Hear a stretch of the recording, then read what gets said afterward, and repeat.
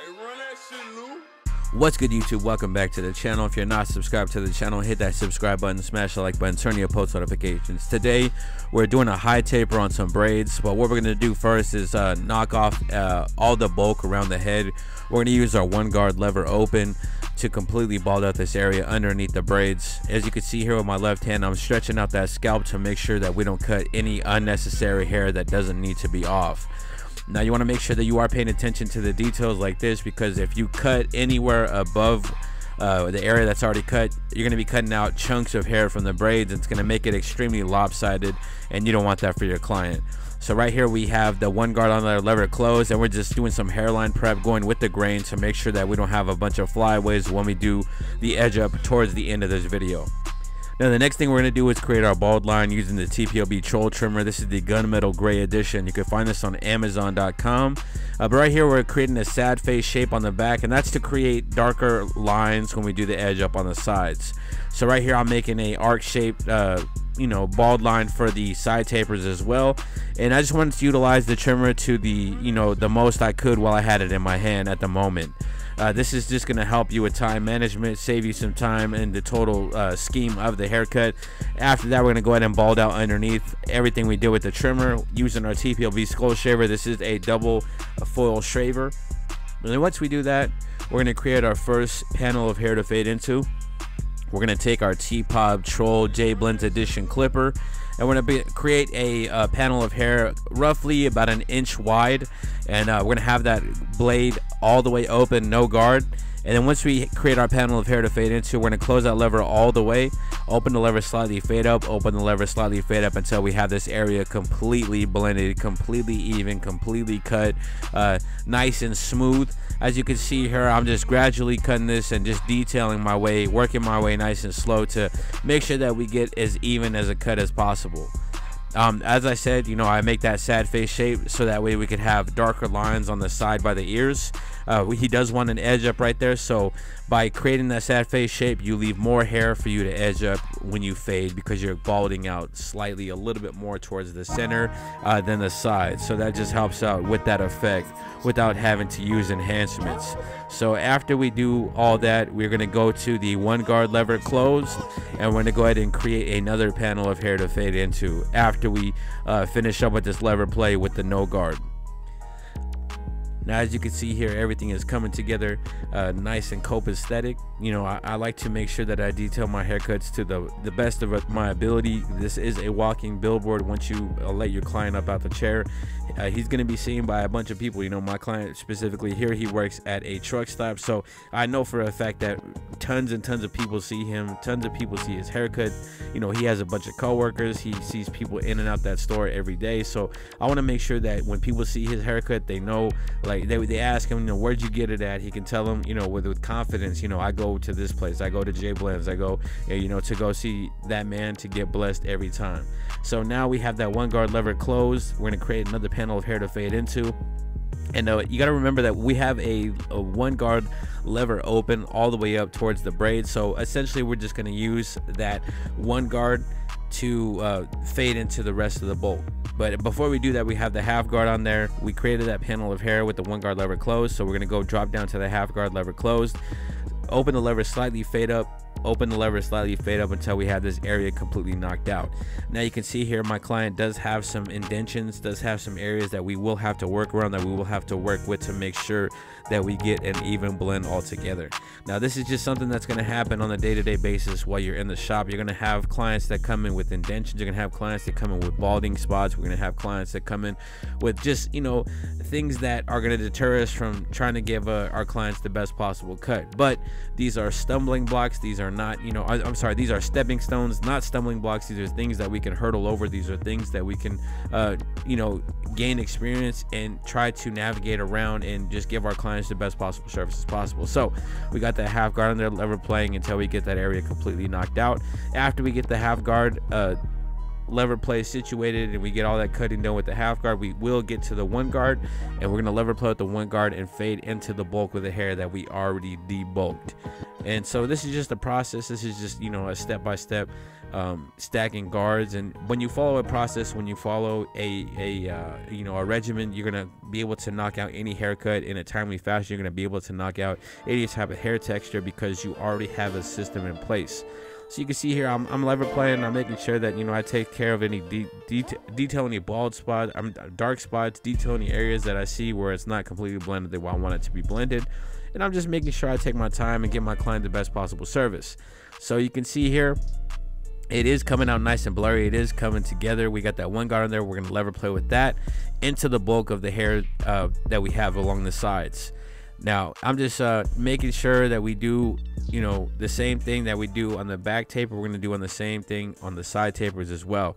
We're going to make sure that we try to maintain the same process all the way around. That way we have a very symmetrical look to the haircut.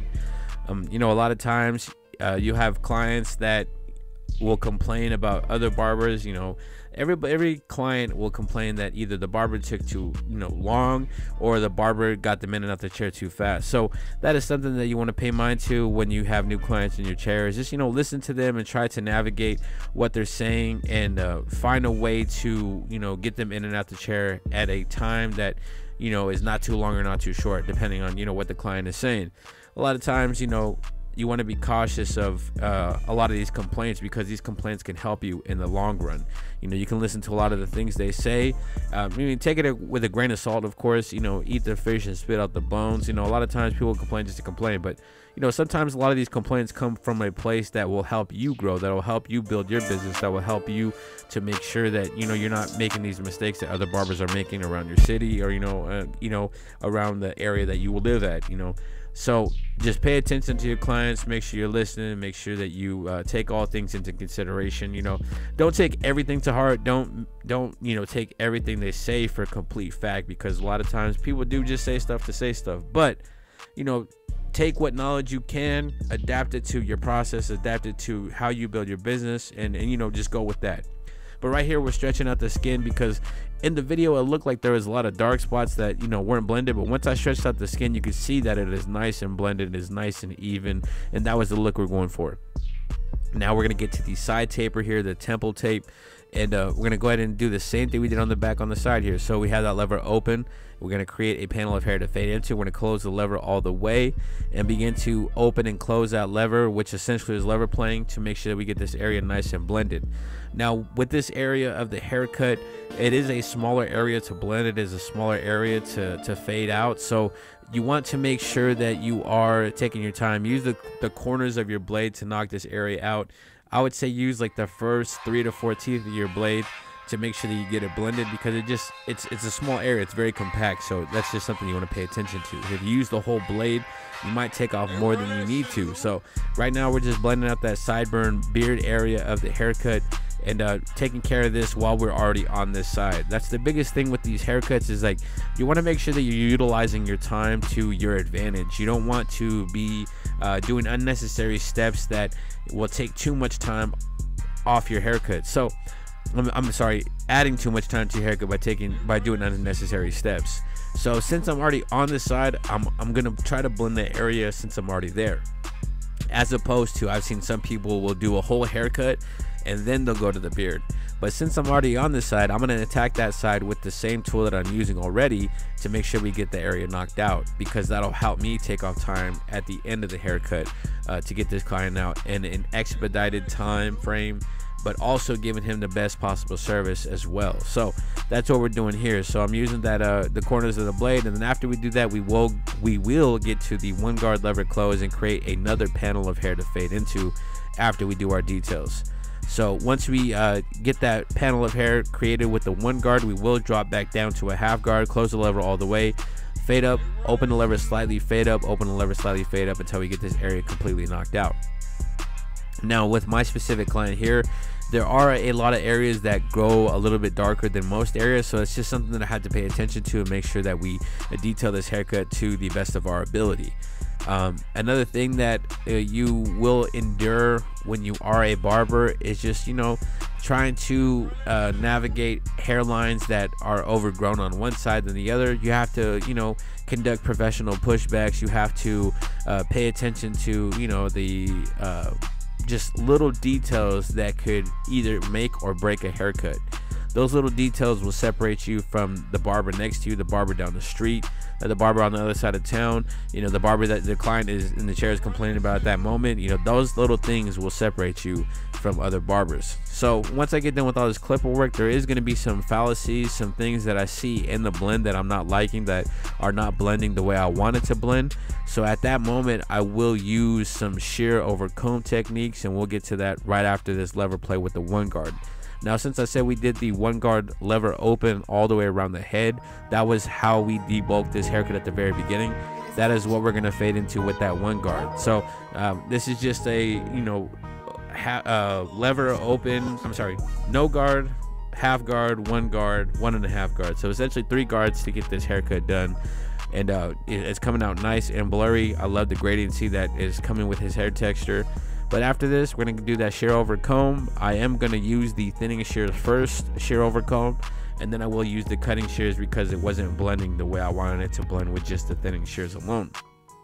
Now, the little details like using shear over comb, that is something I adapted and added to my arsenal by watching other barbers in the shop. You know, I seen one barber, he was working with us for about 2 years. He has his own shop now, but I seen him detailing shear over comb, and I seen how blurry he would get things, would get haircuts by doing that technique, and it was a lot different than what I was used to seeing. So I would watch him to see how he did it, and I just adapted it and added it to how I attack different haircuts. So I was able to just pick up knowledge just by watching somebody else. You know, a lot of times we think that, you know, our haircuts are good enough, or, you know, we think that we reached the peak of what our haircuts could possibly be. So we try not to, you know, learn anything else. We try not to add anything else to what we're doing because we think that we perfected it that much. But I guarantee that if you really sit back and look at your haircuts as opposed to, you know, maybe a veteran, or, you know, a lot of these newer kids that are coming out of barber school are flawless. They're cold with the clippers. So